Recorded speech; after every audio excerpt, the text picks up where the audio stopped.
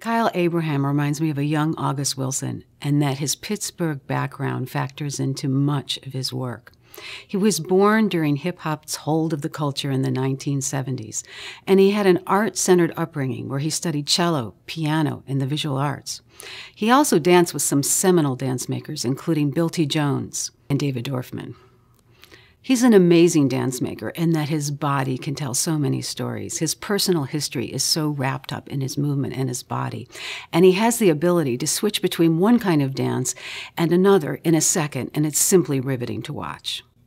The radio show is a moving meditation on connection with the radio as a metaphor for communication. Reaching out, being heard, acknowledged, all factor their way into this dance.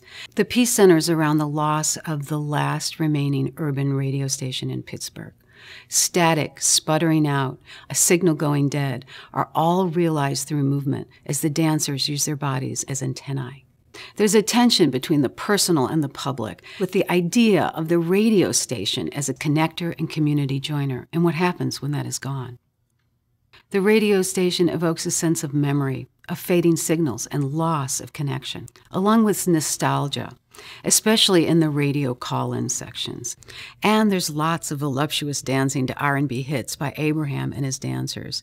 It's there in the dancing where the signal comes in loud and clear.